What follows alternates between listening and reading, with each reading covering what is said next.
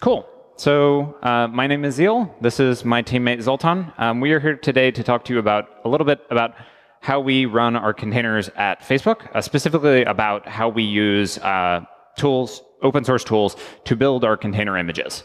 The title of the slide is a little misleading. It was originally supposed to be given by a different teammate, but he couldn't give it. So we kind of restructured it to talk a little bit more about these open source tools that we use. So first, we're going to go through a little bit of background on Tupperware, which is our container platform. Then we're going to talk, Zoltan is going to talk about Tupperware and then Btrfs and systemd and how we use those within Tupperware and within our image build toolchain. And then I'm going to be talking about how we use Chef to kind of tie all these things together. And finally, kind of wrap it up with some overview of how we build these images. Hello. Yeah. Hi, I am Zoltan. Welcome. So let's talk about a little bit about Tupperware and what it is. So Tupperware would be our containerization and scheduling system within Facebook that we use to run a lot of jobs. Essentially, the intent of this system is to manage resources both on cluster and host level. We have a high granularity of resource control. We want to run all of our jobs in isolated environments, so we make sure that our jobs don't interfere with each other, and also for security purposes. Our resource control go from cluster level to rack host level, and then on the hosts we can also control memory, CPU, I/O, and other resource consumptions.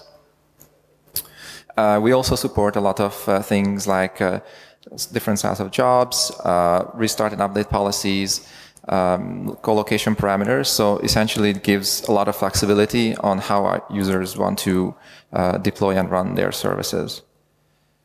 So this would be like a bird view of the architecture. So users will usually specify a job configuration, which is a domain-specific language text file. Think something similar to Python. And they put all the details they require, the binaries they want to run, and then they use some form of CLI to send it to our schedulers.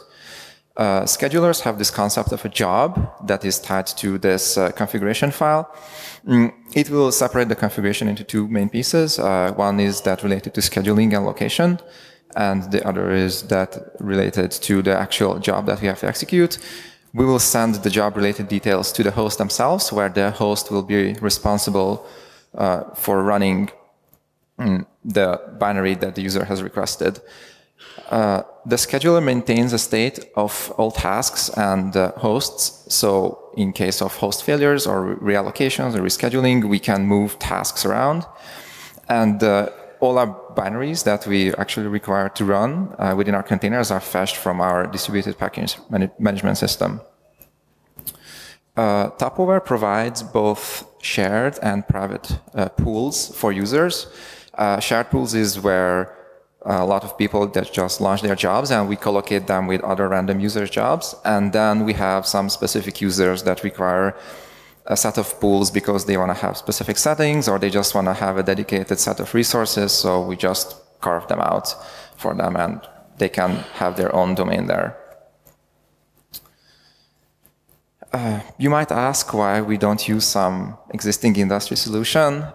One of the main reasons is that when we started working on Tupperware, none of these were really readily available for our scale. Also, we want to achieve high-level integration within Facebook systems, so we can do a lot of optimization and efficiency improvements. Why don't we use VMs? Well, the resource overhead is actually not worth it for us. Containerization provides good enough isolation for most of our jobs since we control the binaries and the hosts. And also, it's much harder to debug issues in a VM environment, so we want to avoid all of that. So how did we build images previously? We would create a file system chroot. We would yum bootstrap inside of it. then install some more packages, install some custom configurations. We would replace any init system with BusyBox init for legacy reasons. And then we would bundle this into a tarball and distribute it as a package to the fleet. Building was done by a set of shell scripts. And we also had to pin several versions of the packages, which would cause problems from time to time. And also, customization was a little bit hard due to these hacky scripts. So once this golden image, so to speak, was deployed to the fleet, when we would start up a task, we would download this root file. We would launch the container with a form of LXC, and then we would perform further customization for the customer.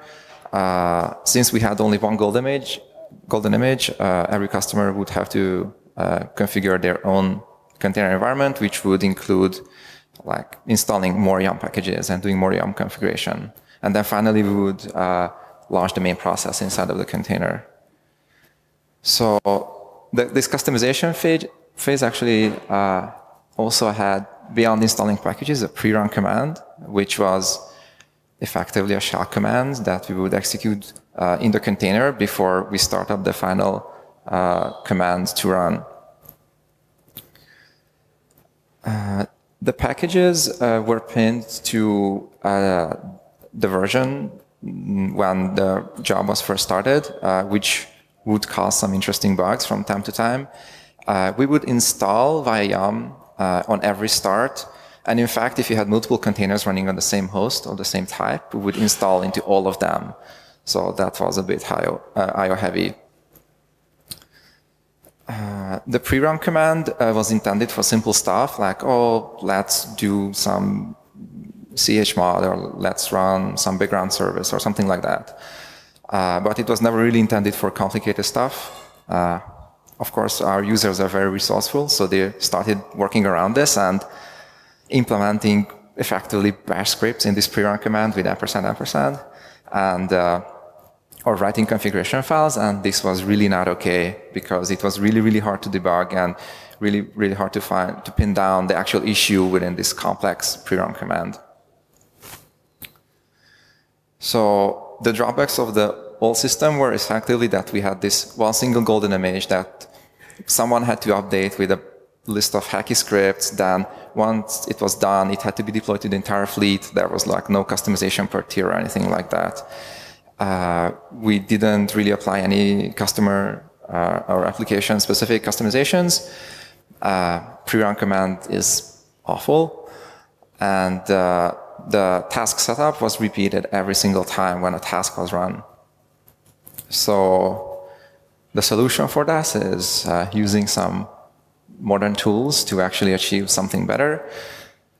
So what do we want to achieve? So we wanted to achieve a type of image build system where we can build both generic and customer-specific images, and this would allow us to provide with more flexibility, with more control, and also we wanted to have reproducible builds. We wanted to have transparency so we can actually understand what's happening in these images. And we imagined this layering system where you can build customly defined layers on top of each other, and then we can ship those to the fleet as required. So Btrfs, it's a next generation file system. I would say most of you are familiar with it, but if not, think of similar to ZFS. It has a lot of features, but the main features that we utilize to achieve our goals is the copy on write feature, the subvolumes, the snapshots, which are a special type of subvolumes, quotas, and the advanced C groups IO control. Read-only and read-write snapshots are actually also really important to produce immutable base images, but provide with a read-write environment to any of the actually running tasks.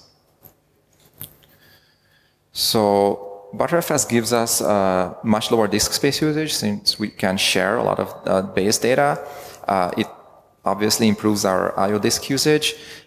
since we have to write simply less. This data caching improves our startup times, since once a task is running, we only hit cache. And we can independently actually version layers with this. And we can also provide a different update schedule for these layers, which is really important when upgrading the base system or customer-specific stuff. For example, imagine a customer wants to build their package or their layer once a day or maybe multiple times a day, then we can accommodate them without actually having to rebuild the whole stack of the images. So how does it work? Imagine you want to launch a task on a Virgin host. What you would do is we will pre-ship your base OS onto the host, so it's always already there, it's always the latest, it's always up to date with the security patches. We also pre-ship the Facebook customization. We install SSH certs, some other fancy things, firewall, you name it. This is like the standard image that everyone has to build off or run off. And then comes the customer and says like, oh, please launch my task, which has all these binaries and configurations in it. So we just ship a layer. We use Btrfs's send and receive, which are effectively binary diffs of the file system, to rebuild his layer.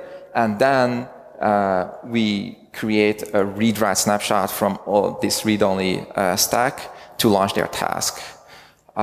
If the user chooses to run more tasks, then we just create yet another snapshot, which is also read-write, launch another task. If we happen to collocate another user's custom job, we can just apply another layer diff and another task snapshot to run. And if the user has a simple binary that doesn't require any customization, they just want to like fire and forget their binary, we can do that too. Just create a snapshot, put their binary in, and run. This gives us a lot of flexibility on how we ship and build these images. And it makes the system not only more efficient, but gives us modern tools to work with and tools that are familiar to most of the engineers. So Btrfs will do all the layering for us. Like, we don't really have to implement anything. It's just done magically in the kernel. Diff, send, and receive will optimize also our bandwidth within the fleet. Since we don't have to ship all these huge images all the time, we just ship the specific binary diff layer that is required by the user. Systemd nspawn is the tool that we use both to build and run the images. We actually also run systemd init inside of our containers, so we are technically open to the pod concept. It's really easy to integrate with our existing tools. It just works. We build once and then ship everywhere. I think the only problem we had with nspawn so far, and that is because we use it directly, is that it doesn't set up C groups for us, which we require to control resources with. And Zeal will now talk about how we customize our containers further. Cool. There. So, of course, we use Chef at Facebook. We've been, might be a little bit unclear why we're using Chef to build these images. There are a few reasons why we do this. The first is that we have a lot of familiarity with Chef and how it works, and we have a lot of tools and experience using Chef that make it really easy to work with, not just for the teams that are building like Tupperware and all the operating system layer, but also for application engineers who are using these tools to configure their own systems. They already kind of know how Chef works and know all the caveats for using it. So using it to build images is something they're already familiar with. We also have a good relationship with the Chef upstream community. We do a lot of work with them to make sure that we can continue to use Chef as it changes. And we knew that if we ran into any problems rolling out the images across the fleet that were specific to Chef, we could discuss this with the open source community and either get those issues fixed or fix how we're using Chef, whatever is appropriate. First, a few notes about Chef generally at Facebook, not specific to images. So we use Chef APIs a little bit differently than most people. Open source like most of the Chef built-in APIs use resources and providers to implement whatever thing you want to interact with on the system. A lot of our APIs, many of our APIs are built in this way for one reason or another, but a lot of our APIs aren't built this way. They use an attribute instead. So if you're not familiar with Chef, basically you can attach attributes to a Chef node that just represent data.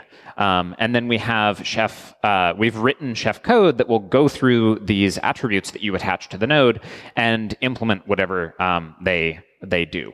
And so an example of this, so on the top is a fictional resource that I have made up as an example. On the bottom is an open source cookbook that we provide. There's a link, well, it's on our GitHub page that will set up a systemd timer for you.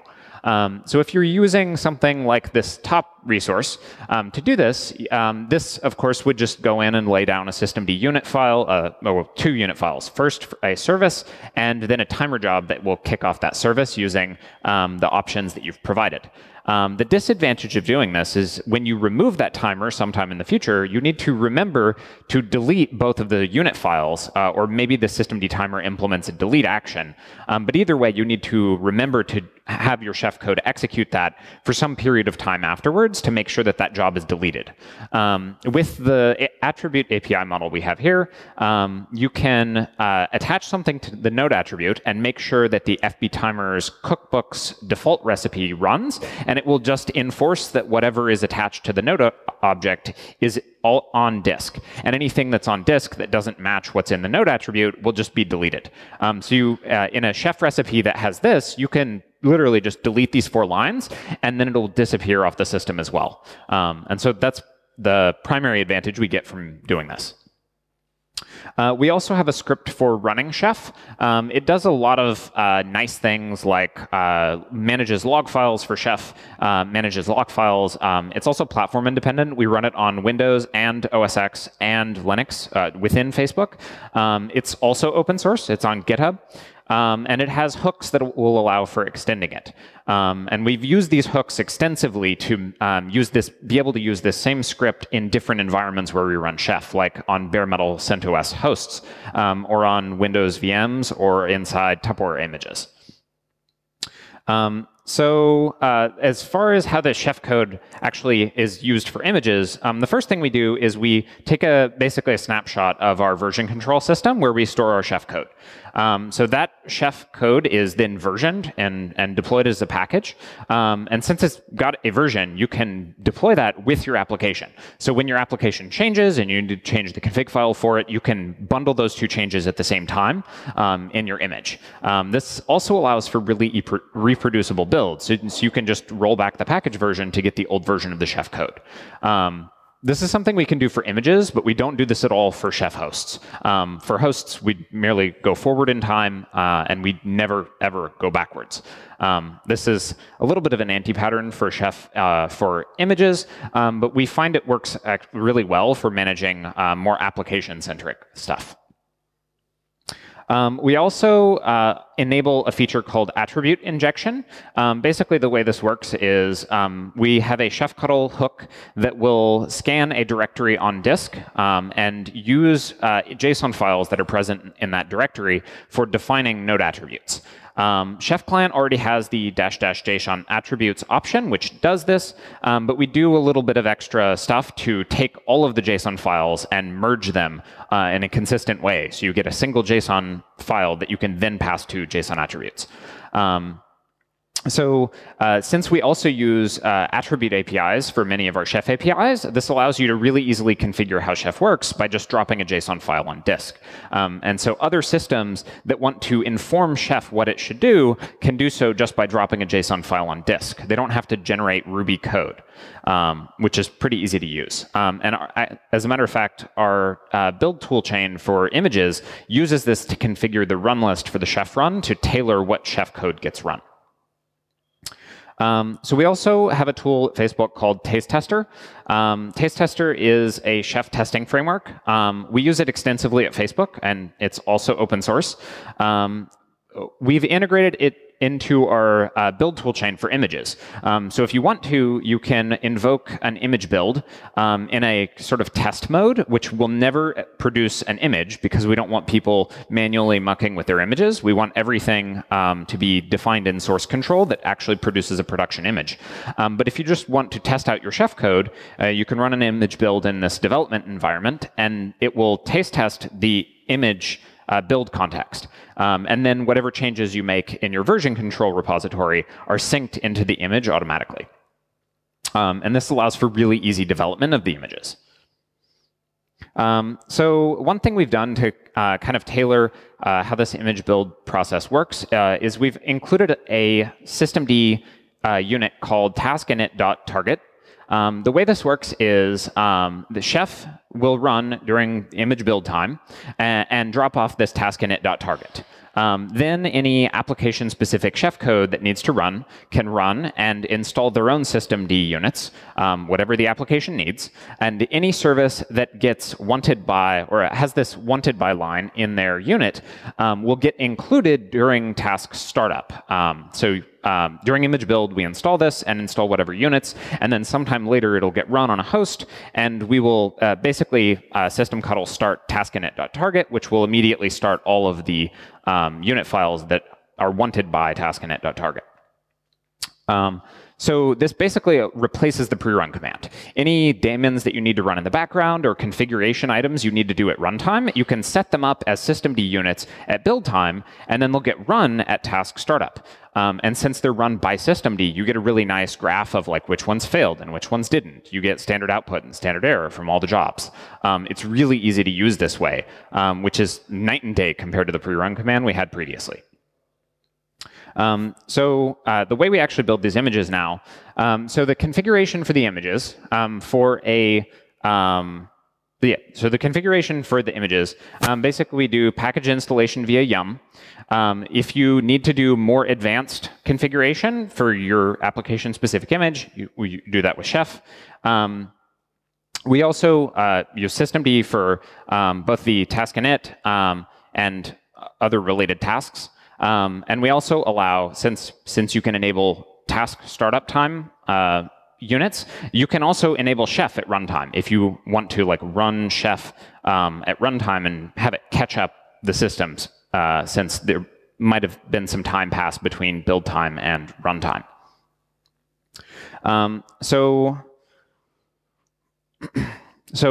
For images, we also have a build system to build these images. We do these rebuilds based on changes in our source control repository. So if something changes in the Chef code or in the application code, we can automatically trigger a new build of whatever images depend on that.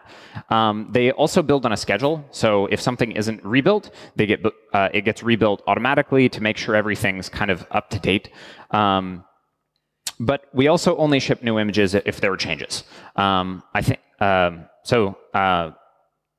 We basically do this by checking the source control for what has changed and what source control files get mapped to which files in the images.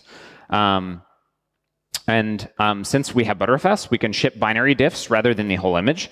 So that stack of images you saw earlier, we only need to ship whichever layer changed. We don't need to ship the whole stack. And we're also working on building an automatic build and test validation framework for this as well. So the end result, to build a Chroot image now, we, instead of creating just a bare Chroot, we create a Btrfs file system, and we basically call yum bootstrap inside it. This is for the CentOS layer. If at higher levels, we don't do the yum bootstrap because that was already done in the lower level, but instead we'll customize it with Chef. We don't need to do the package installation or custom configs, and we don't install busyboxes as bin init anymore. Instead, we can just do customizations with Chef, and whatever Chef is configured to do, it will enforce that's true within the image. We bundle the resulting Btrfs file system into a tarball and then distribute that through our package management system. So task startup now, basically you download whatever image the job is configured for. We launch it with systemd nspawn. We don't do any setup inside the container anymore. Instead, we start that task init.target that I mentioned earlier. And once that has completed successfully, we launch the main process inside the container, whatever that task is configured to run, database or web server or whatever. So task configuration now no longer has a packages or a pre-run command. We don't need to do either of those customizations at runtime. Instead, the only thing it has is an image, what image it should build on top of, and then the command. And that's pretty much it. We saw a lot of performance improvements when we started rolling this out. Btrfs in particular gives us huge I/O and disk usage improvements. And we were also able to reduce downtime during upgrades significantly when we made these changes. Since you don't need to do these runtime customizations during startup, you can just lay down a Btrfs file system somewhere on your disk and start it immediately. So some of the lessons that we learned doing this, systemd nspawn is extremely easy to use and very robust to changes. We did have some issues when we were using it, but it was mostly because we misread the man pages. But also Btrfs layering is really simple, and you can use it very easily. Both systemd and Btrfs integrated very well with our internal tools. But also, we learned basically like shell commands don't make good configuration management for things that are more complex than, say, a simple command. Once you start trying to make multiple commands run together and make them reproducible and testable, it becomes a nightmare very quickly. Also, in our container system, BusyBox doesn't really make a very good sbin init. It's just not built for the sort of scale that we're running at. So, questions? Yeah, I don't. At the back. Can you raise your hand? Okay, sorry.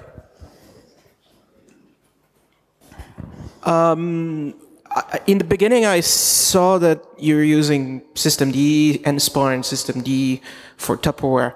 I see that there's a lot in common, for example, with the Rocket container runtime. Wasn't there? Didn't you think about what was common between, or why wasn't this considered as an option, for example, to be used? I don't know about Rocket specifically. Systemd nspawn kind of made an obvious choice because it was already installed on all of our machines. And we had already started using it in a few other cases, which we didn't talk about. But we already kind of had familiarity with systemd nspawn from the get-go. Hi, thanks for the talk. What version of Btrfs are you using in production now? Are you checking mainline or? So, yeah. I can take that. So we are actually using almost the latest. One of the reasons is that there were quite a few Btrfs bugs in earlier kernel versions. I think for us the recommended version is 4.6.15 or above. And we actually work with quite a few kernel developers, also within the company and outside. And we push all the fixes upstream. So if you use any recent mainline kernel, then all the Btrfs fixes should be there for you. Okay, great. And another quick question. You were talking about using Btrfs send and receive for basically exchanging the diffs.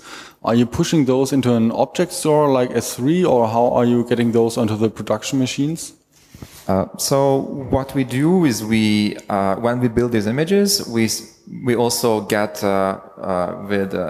send all these layers as the diffs, and we just package them up, and we just piggyback on our package management system. So when you receive a request to please run this task with this image, then what we do is we just follow the tree of layers to the root, and then we just fetch each of the layers and reconstruct it. And once it's on the host, then we only fetch those layers that are actually different and required for the new task. Very cool. Thank you. Cool. Any more questions? Okay. Thanks.